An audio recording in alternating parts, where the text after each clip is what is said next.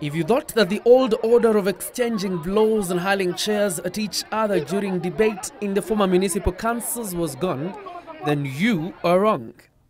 Nairobi County yesterday proved just that. The forest might have changed, but the actors remained the same. But only under a new title can best describe what the country has witnessed in the last few days in various county assemblies. A section of the MCAs disagreed with the verdict issued by the House Speaker Alex Ole Magelo that those in support of the creation of an ad hoc committee to investigate the Transport Committee had actually won. I was actually supposed to be the last member contributing to the motion, because the Speaker had already highlighted the people who will contribute, and he said Isaac will be the last person. So when I rose up and he realized that I'm opposing the motion, he actually told me to sit down. He again continued to direct and influence the debate, and then called another member to come and make the final contribution. It's at that point when I rose and I told the Speaker I had not finished with my debate. He actually asked me to sit down. So that's the point I rose and said that the Speaker, you're influencing debate, and I was suspended. So the MCAs accused the Speaker of bias and tilting the debate to suit some unknown end.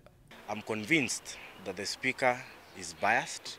The Speaker, not once, not twice, not thrice, often contributes to debate, often guides the House on the direction to take.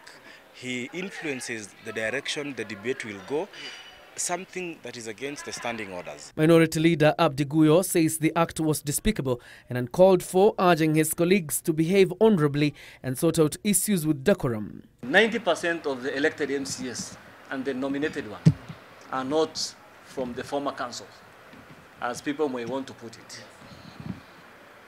Some of them are highly educated, some of them who fought yesterday. Some of them are accountants, some of them are, in this Nairobi we have lawyers, we have accountants, we have engineers, and the same caliber of leaders fought.